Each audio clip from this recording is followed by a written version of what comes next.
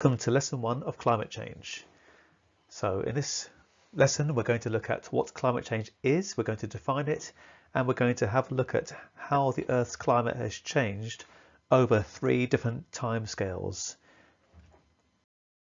Well, first of all, climate change really is a long-term change in the climate. It's a long-term change. It's not really something that you would see in the course of a day, a week, a month, a year, or even 2 years, or even 3 years. It needs to be much longer term than that. And we can easily see climate change. We can best see it using a graph, using a line graph. And line graphs are things in geography which we use to show change over time. And we can really see this in a line graph, or possibly on a bar graph too.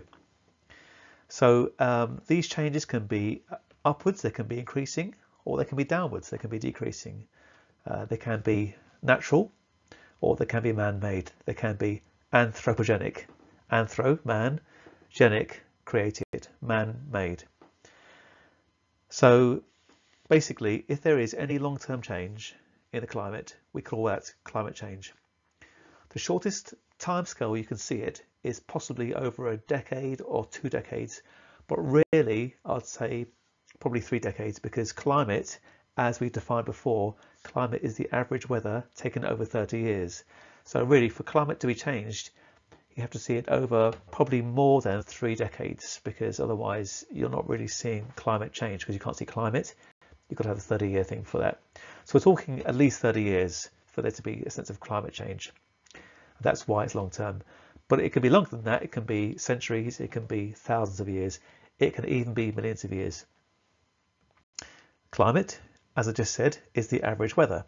So a one-off extreme weather event, such as the droughts of Australia of 2019, 2020, that's a weather event, it's not climate change.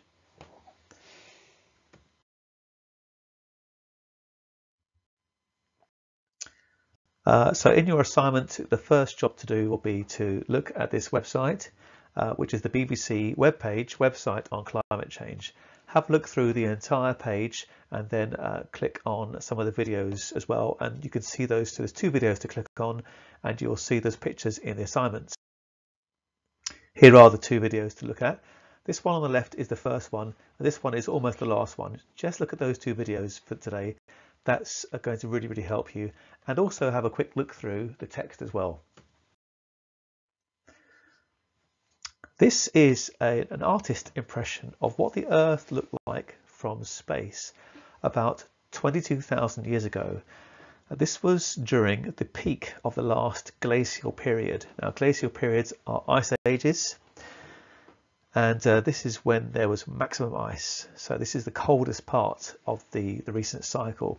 And you can see over the North Pole, there's a lot more ice. In fact, the UK is here, and half of Great Britain was covered in ice, but the southern half, where we live, was not covered by ice. And in the Ice Age, about 30% of the land was covered by ice. So if you look at all terrestrial ice, that's land-based ice, 30% of the land, almost 1/3, was covered by ice. Whereas now it's 10%. So we can see that in ice ages, you get 3 times more ice on the land than currently.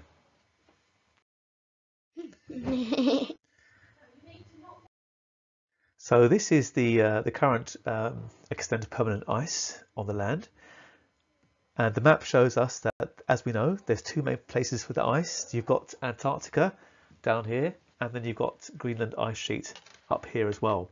Plus a few bits and pieces in the mountains, like in the Himalayas, and also in the Andes Mountains. But almost all the ice, something like about 70% of all the ice is locked up, or 80% is locked up in Antarctica. Greenland is also important. If you look back into the Ice Age, you can see there was 3 times more ice. There's a huge ice sheet sitting over North America. This is called the Laurentide, or the Laurentian ice sheet. There was a huge one over the Northern Europe, which is the Scandinavian ice sheet. And then if you look at the Andes, the ice sheet over there was a lot bigger. That's the ice on the land, the terrestrial ice, but also there's lots more sea ice because the area between North America and Europe was covered in sea ice. So there was sea ice down to about 40 degrees north. So from 90 degrees the North Pole down to 40 degrees latitude. And then down here from about 40 degrees south down to 90 degrees south, there was lots of sea ice. So really it was like a frozen planet, not completely because you had lots of oceans as well. So when I say ice age, well, there was more ice on the land than there is now, but obviously there's still lots of ocean there. Those eagle-eyed people around will see that during the ice age the continents look different because the sea levels went down by about 100 meters, and these islands became connected because the sea is currently very shallow there, and as the sea levels went down, what you find is that the shallow water becomes land, and so people could walk from this part of Asia all the way down to Borneo, Sumatra, and down to these parts, even the Philippines. You could walk from the UK to Europe. South America was definitely a bit chunkier, as was Florida. Currently we have a narrow finger of land. It was a thumb of land rather than a finger.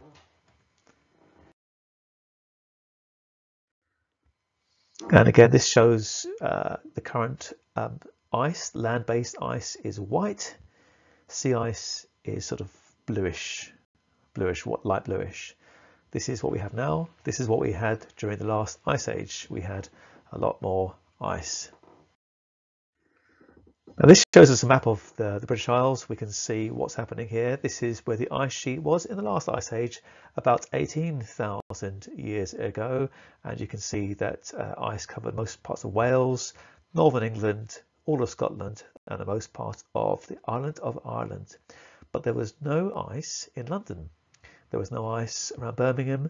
There was no ice down in southwest England, Devon or Cornwall. This red line here shows us where the absolute maximum of any ice has ever come to. And so parts of Suffolk and Norfolk were covered by ice. But this part of southwest England and southeast England has never been covered by ice. So that goes for our area. London, Kent has never ever been covered by ice, but go a bit further north up to around Cambridge, and that would have formed the edge of the maximum ice sheet. Right, this is task B, because task A was to find climate change. Task B is looking at this climate trend here, and this climate trend shows us the last 2.6 million years ago.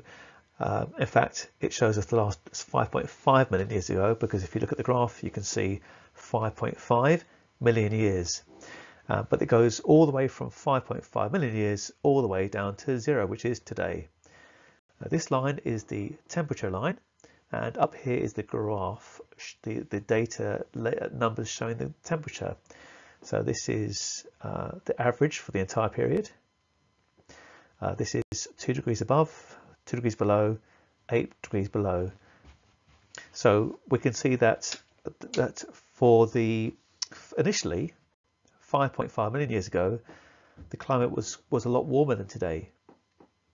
So let's say the 0 line is the temperature today. Okay, that's important.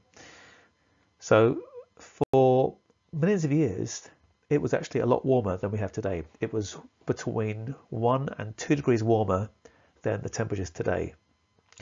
So this is quite a warm part. This actually was called the tertiary period, and it was from 5.5 million years ago down to 2.6 million years ago. It's quite a warm period. However, although we said it's warm, there are some fluctuations. Fluctuations is when the graph goes up and down, and you can see it's not a steady line, it's fluctuating up and down. But there's a distinct cooling trend here, and this cooling happened from this point here. This is 2.6 million years ago, and this cooling trend has got colder and colder and colder down here.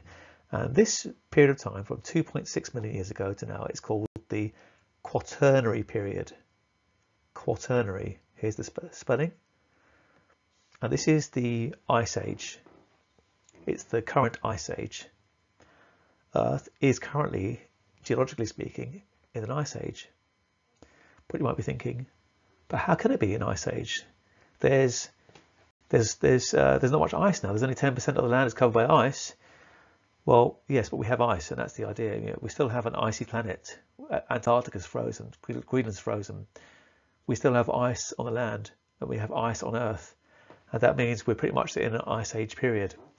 But let me qualify this, because can you see these huge swings in temperature going from 0 to -4?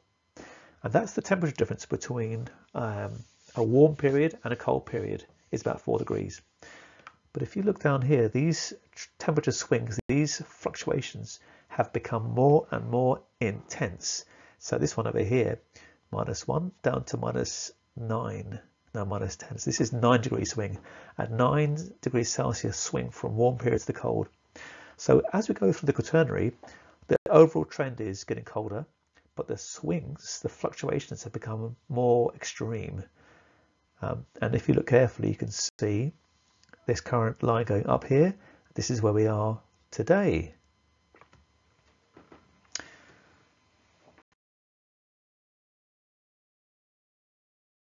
Okay, so this is basically the task B, and when you do task B, this is basically what you're looking for. We're looking for what's the overall trend, use some evidence, talk about some degrees, talk about when, a million years ago, try to find some anomalies. You want to refer to the temperature range, fluctuations, was it above or below average? And here's quite a nice little answer. You can pause it there, but don't just copy it, think about it, is that correct? Because just need checking. Right, task C is looking at climate change, long-term climate change over the last 450,000 years, which effectively is 500,000 years. This data comes from ice cores in Antarctica and Greenland. And do you remember on the last graph you saw those fluctuations going up and down? Well, if you spread the time scale over a longer period, you find that they aren't so much like really swings up and down. They are gradual increases and decreases. Effectively, on the last graph for task B, the time scale was so compressed that it looks like it was literally switching a light on, warm, cold, warm, cold. The reality is that it's a steady change, and not always steady. Sometimes it goes up and down on the change. So it's actually really, really complex. But we can see clear periods. We have warm periods called interglacials. We have cold periods called glacials. So it goes glacial, cold, interglacial, warm, glacial, cold, interglacial, warm, glacial, interglacial, glacial, interglacial. And there's this alternating pattern, this oscillating pattern between cold glacial periods and warmer interglacial periods. And that's definitely what we've seen during the Quaternary period, when we have had 33 ice ages throughout the whole 2.6 million years. And the ice ages have been getting colder, and the warm periods have been pretty much staying about the same. But the glacials have been getting more and more intense, more deeper and deeper, and colder ice ages over definitely the last 500,000 years. And you can see it actually on this graph that the glacial period is slowly getting colder and colder. We saw that in the first graph. Again, here's a nice little answer which you could use for task C. Again, don't copy it, just check it's right, because it might need some checking. Done. Okay.